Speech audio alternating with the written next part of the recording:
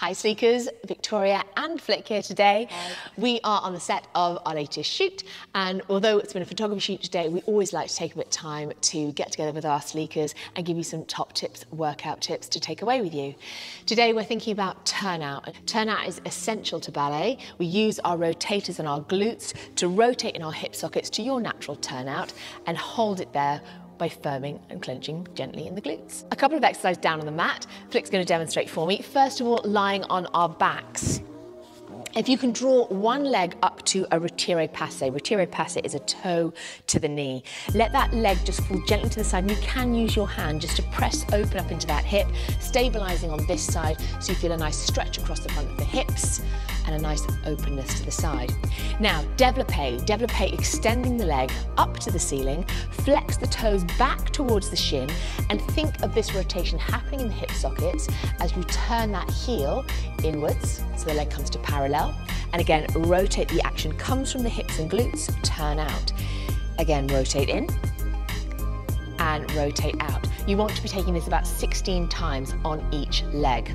It's great for mobilizing the hips gently to start with, and then we get a little bit more stretchy as you turn onto our fronts, and we open up across the front of the hips with a little bit of use of the floor. So starting on all fours, turn the toes together and the knees out so you find your frog position, and gently lower the hips to the floor using your arms to support you.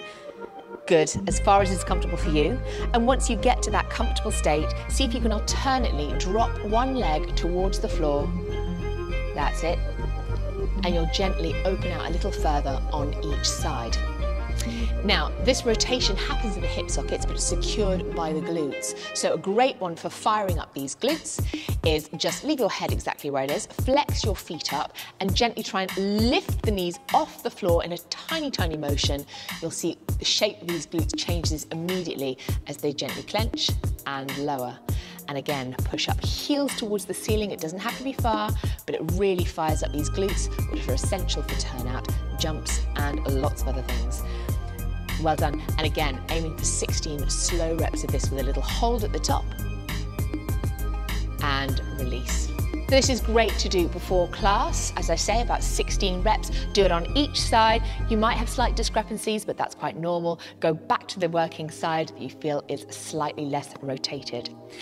So remember to like and subscribe. If you're watching our YouTube channel, there's lots of great new workouts coming up, and don't forget to head over to our sleekballetfitness.com site for our full workouts and great workout programs.